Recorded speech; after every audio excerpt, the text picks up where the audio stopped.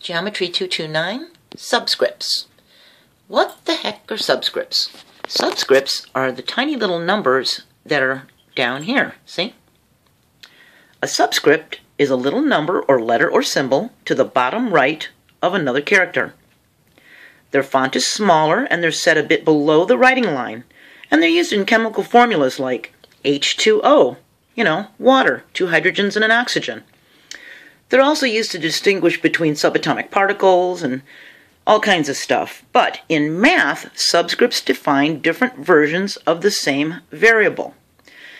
If a subscript is a 0, it's read as naught.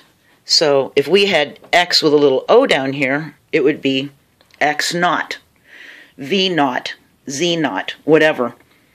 The variable, and then you say naught. Okay, so why do we need to know this?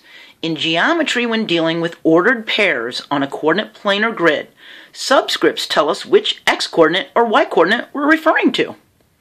So if you see x with this little 1, greater than symbol, x with the little 2, it means that the first x-coordinate is greater than the second x-coordinate.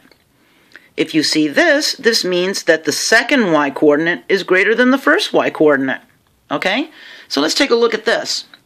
We've got that the second x-coordinate is larger than the first one, okay? See? Remember? This is the x-coordinate and these are the y's, okay? So in the x's, point B has an x of 4, where point A only has an x of 1.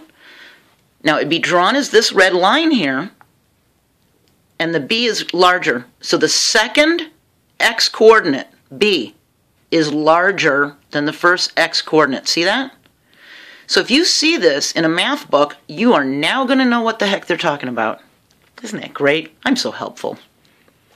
So, there's also things called superscripts. That's when the number is up above, like to the 10th power, stuff like that. But we're dealing with the grid right now, so let's just stick to this. I'll see you next video. Bye.